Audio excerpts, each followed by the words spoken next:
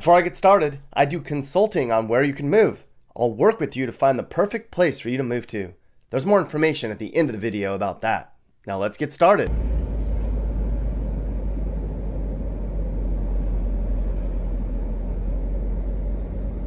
Kansas City, Missouri. At first glance, you might think, ugh, looks pretty run down. Well, it is. Kinda, but not for long. This is the West Bottoms neighborhood of Kansas City. All of this used to be an industrial area immediately west of downtown where a lot of the stockyards and factories stood. Of course, we don't need stockyards and factories like we used to. Times have changed. This whole part of downtown's getting a big facelift these days. They're putting in shops and restaurants and even condos down here. Come back in a year and it's going to look way different down on this end of town, partner. We're going to see a lot of that while driving around Kansas City, Missouri. This place has a lot of energy and enthusiasm and progress, and that makes it worth talking about. Missouri is not a very fun place, but right here in KC things aren't bad. Forget that crappy song. It's time for a real knee-slapping good time.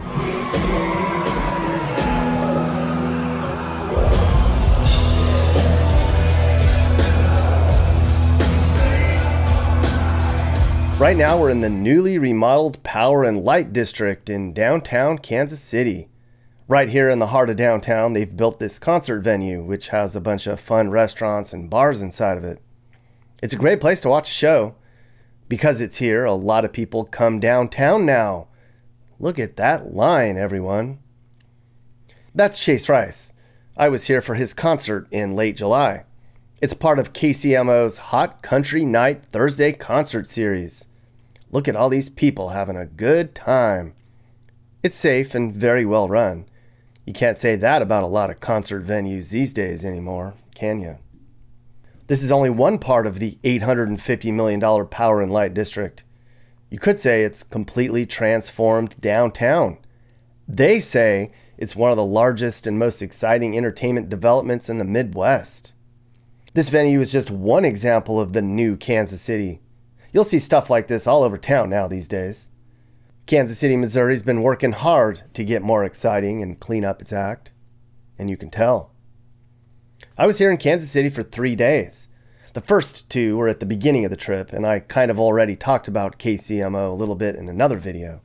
But I came back here on my final day after I left St. Joseph, a small aging city an hour to the north. And let me tell you, this is not what I expected. You don't hear a lot of people outside of the Midwest praising Kansas City very much. I had expected an aging city with a lot of crime. Well, the crime is bad. But the aging part isn't. We're going to begin our tour of Kansas City in the early morning on a random Friday.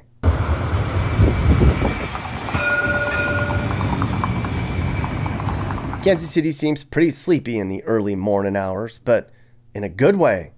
There isn't a lot of traffic and noise and yelling and trash. It's just chill. If you like quiet, this is quiet. You can walk around this part of downtown and not really be bothered. I have to say, if this was on the West Coast, there would be homeless people in every nook and cranny. You do see homeless people here, but not many. At least, I didn't see very many of them. So right off the bat, it feels pretty safe in this part of town. Kansas City's population has been pretty stagnant for the past few decades, and for a while there, it was actually going down. But look, more and more people are moving here lately, and there's almost 500,000 people here again.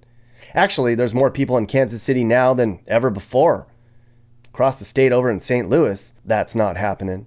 St. Louis is losing people. KC's been working really hard to fix things up. There's an energy in downtown that you can feel when you're here.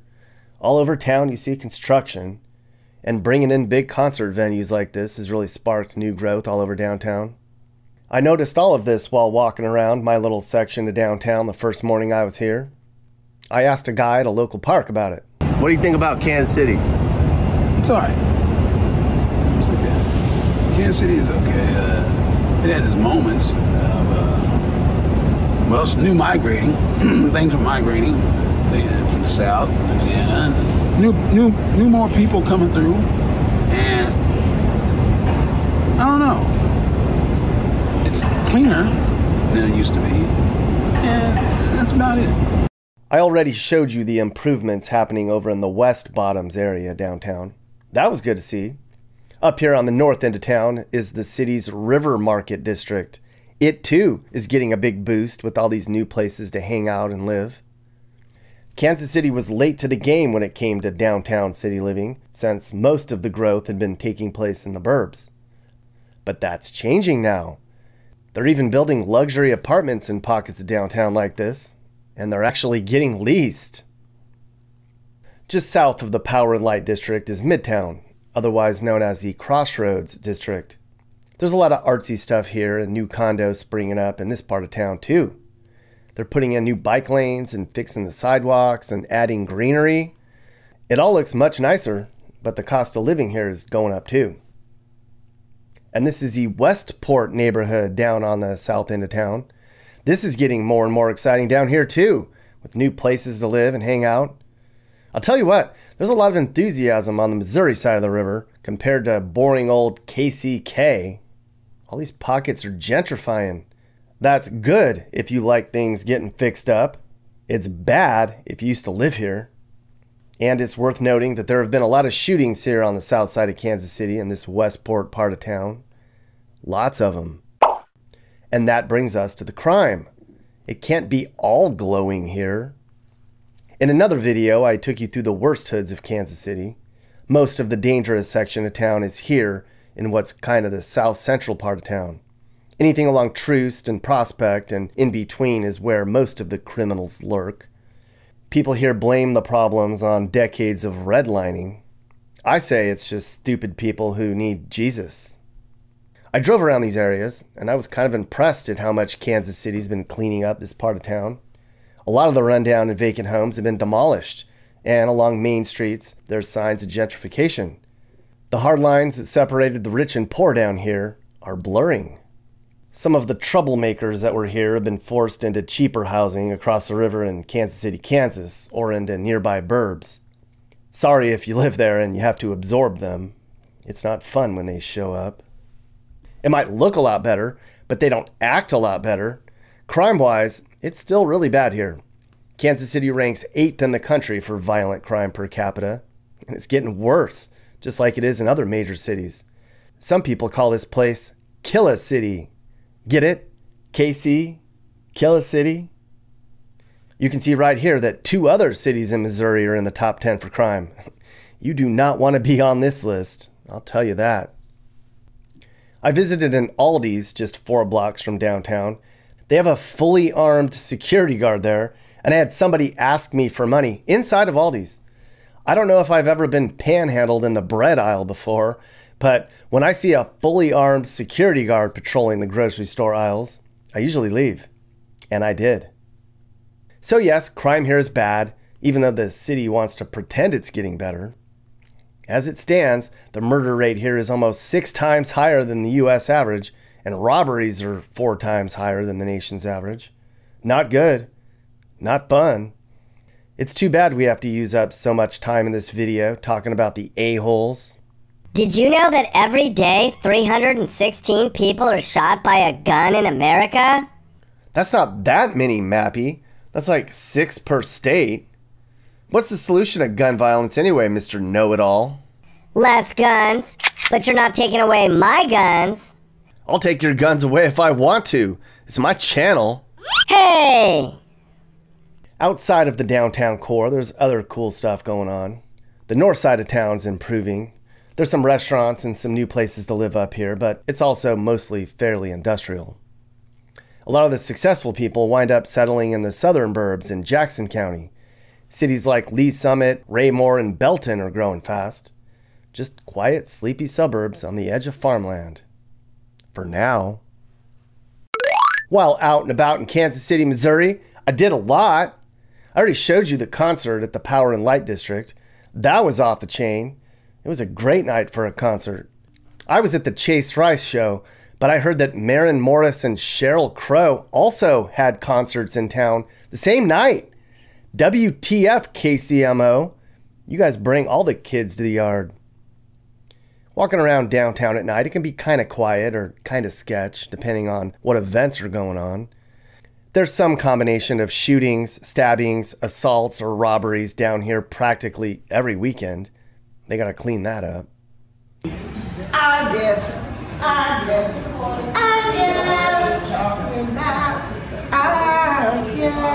at the Holiday Inn. This is Peggy. She's the cook at the Holiday Inn Express where I stayed during my trip. What a sweet lady. I wish I could take her home with me. I mean, who sings to people at breakfast time? She needs a raise. Someone give Peggy a raise. I went to the Crane Brewery on the south side in Raytown. Great beer, great people. I highly recommend it. Of course, I had to check out the sports stadiums. The Royals and Chiefs both have stadiums on the fringes of the metro area. Chiefs fans are very nice and very loud. I know that firsthand. Now, of course, while in Kansas City, I had to try the barbecue. Come on now. This place is known nationwide for its barbecue. I tried both the best and worst rated barbecue in Kansas City. This is Joe's Kansas City barbecue. It's supposedly the best around. And it is good. Real good. Now, this place is ranked as the worst barbecue in the Kansas City area, at least according to Google reviews. But I wanted to see what bad barbecue looked like, and if it's even possible. Is there such a thing as bad barbecue? What kind of presentation is that? Yuck. Yes. Yes, there is. I could have made this myself, and I waited 20 minutes for it at a not busy time of day. I'm pretty sure the comment section is going to light up with people arguing about where the best barbecue in town is. Have at it. And at long last, it's time for the final Casey's Pizza reveal. I know you've all been paying attention during the entire length of this road trip. Casey's is a huge deal in the Midwest, and their pizzas are a big part of the Midwestern diet. I've been sampling a Casey's pizza in every state along the way to see which state makes the best Casey's pizzas. And now it's time to sample Missouri's Casey's pizza to see how it shapes up. And it's really good. Like, really good. But maybe just a teeny bit too greasy. I'd give Missouri a close second place. So that means Nebraska wins the Nick Johnson Casey's Pizza Challenge. Yay! I expect a Casey's pizza at my doorstep any day now. Please. Casey's? Hello? Kansas City's a nice place. It's improving here, and you can't say that about a lot of cities in America. There's still a lot of work to do here, and as more people move in, they're going to have to figure out the crime. Young idiots with guns should be sent far, far away from here. There's parts of the Midwest that are being held hostage by a small percentage of stupid, worthless people. Is Kansas City better than St. Louis? Perhaps a little bit. I think so. So, that was it. The big Midwest trip is over. I hope you enjoyed it. I know I did. We saw a lot, didn't we? Small towns with wonderful people, big cities on the move, and a lot of corn. You might be surprised, but there's a lot of people that are looking to move here, and there just aren't enough houses for them.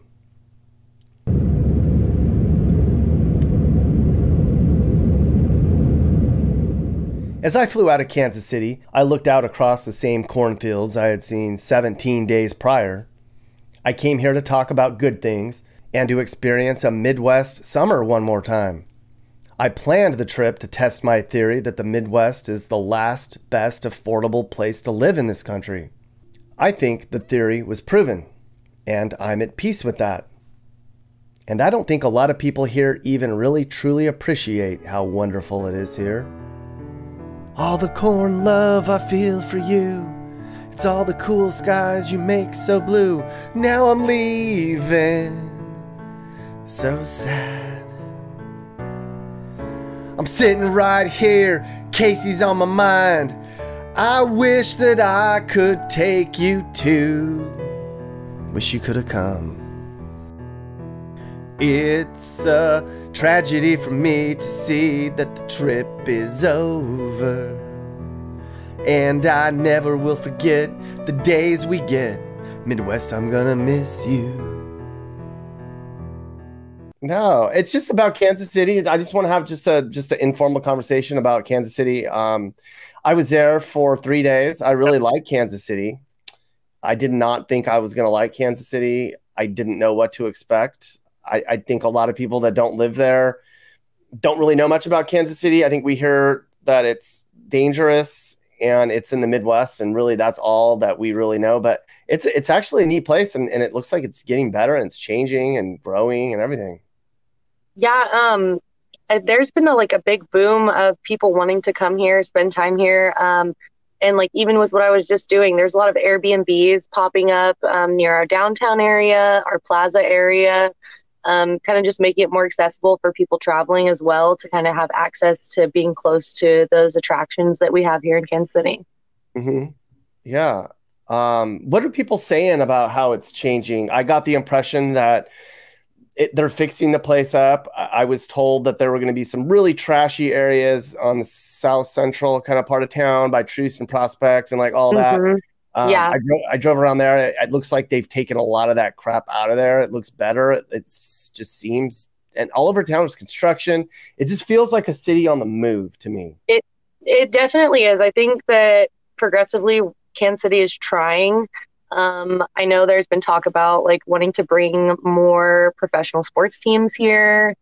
Our mayor has been doing a lot of really big things. We had a mayor conference that was held in Kansas City for the first time in a really long time, which is really cool that we're getting, a lot of important people that come through here, hopefully to talk more about doing those changes. But there's constantly construction, and they build a lot of really nice like high-rise apartments, townhomes, stuff like that downtown that you necessarily wouldn't think is nice.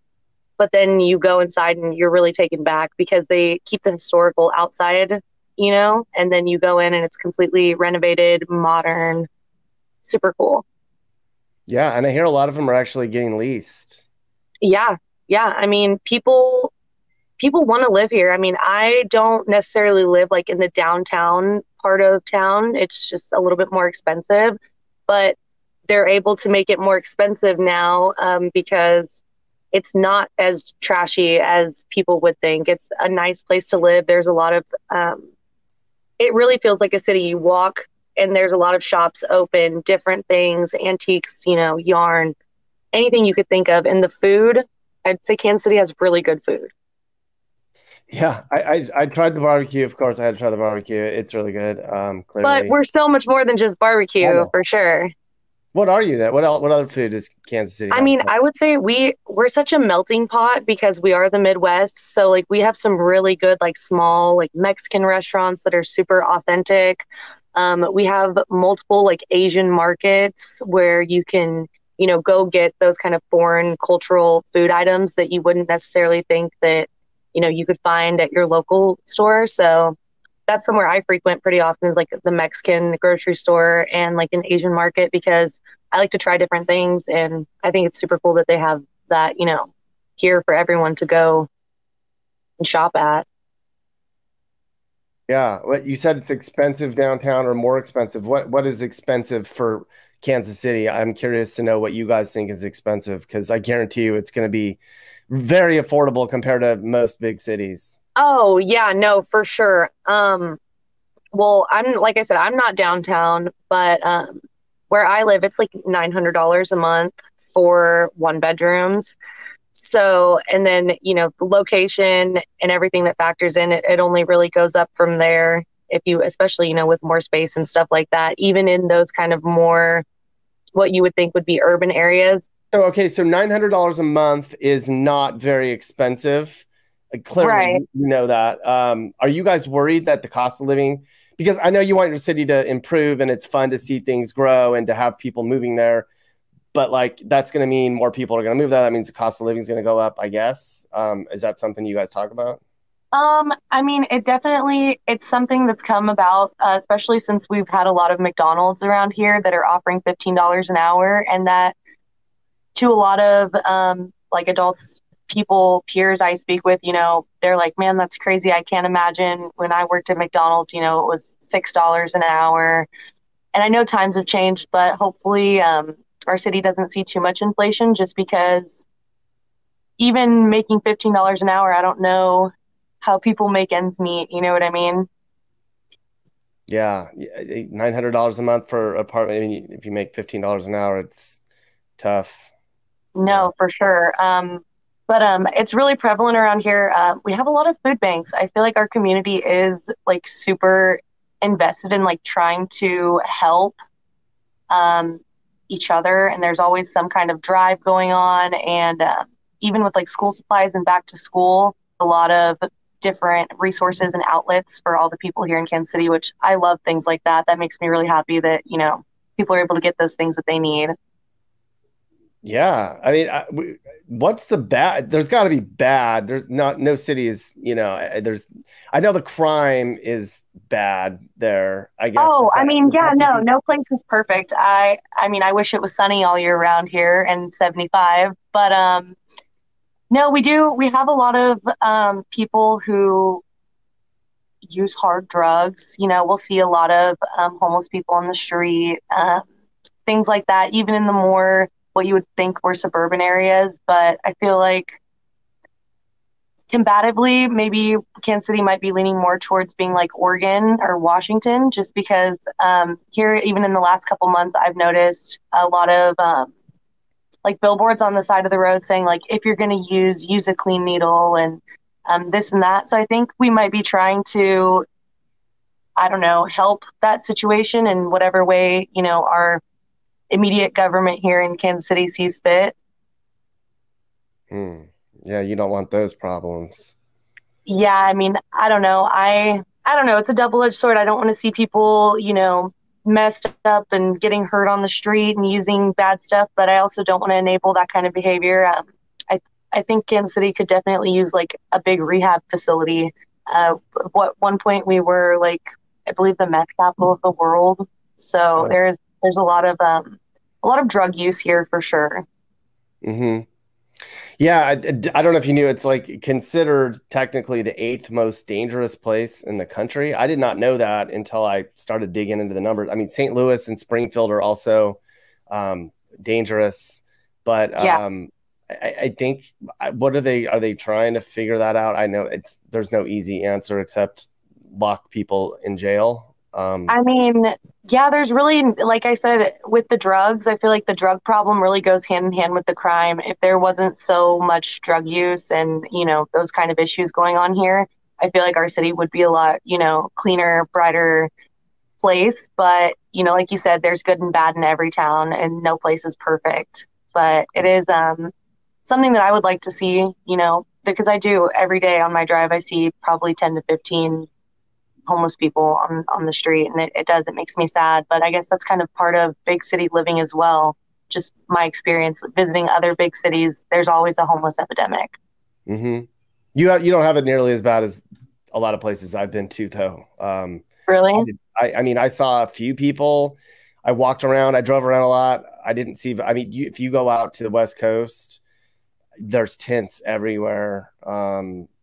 I saw a few people kind of in your downtown area, but you have nothing to compare to what it's like in some of the worst places. So Yeah, no, I mean, I couldn't imagine. And like I said, I drive by and I feel terrible. I wish we did have a better program. It sounds like nationwide we could use some kind of homeless outreach system, but yeah. mhm.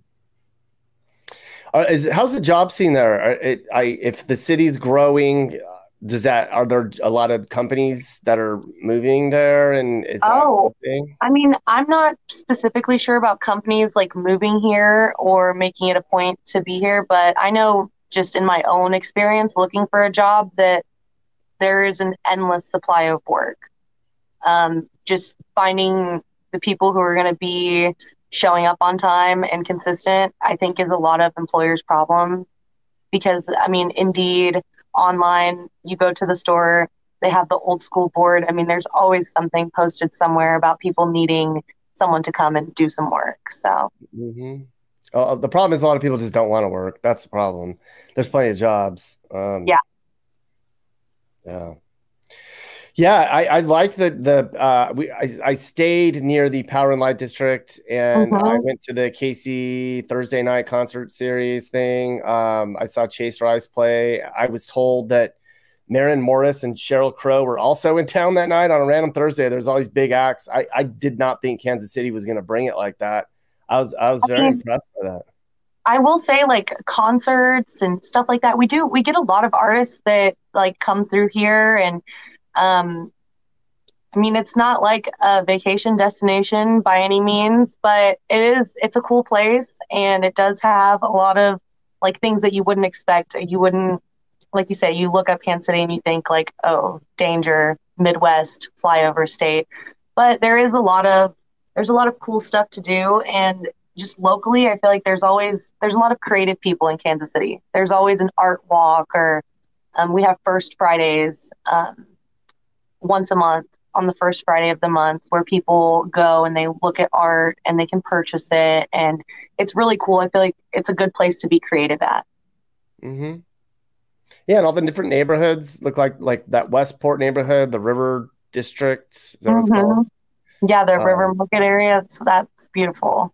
yeah, all of that stuff looks like it's fairly new. What was that just not used and kind of not as nice back in the day? Um, And the river market is open. I believe it's open all year round, but it's more popular in the summer and spring because they have a lot of like outdoor stands and stalls where you can go through and purchase things, kind of like a farmer's market. Um, and they always have like the best produce down there. I thought that was neat. I could see even on the West Bottoms area, it looks like they're fixing all that up.